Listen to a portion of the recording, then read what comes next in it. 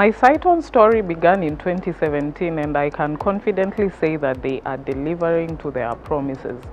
I was among the very first people to move in, and I witnessed the construction moving from the first phase to the second phase, and now we are actually looking forward to the completion of the last phase, which has the amenities, the gym, the daycare center, the commercial setup, the shops, and all those things that are actually very basic needs that one requires to be able to live in a good setting. Despite the pandemic, I have no doubt that Cytonn is going to deliver to their promise. I believe that investing in Cytonn is one of the best decisions that one can partake.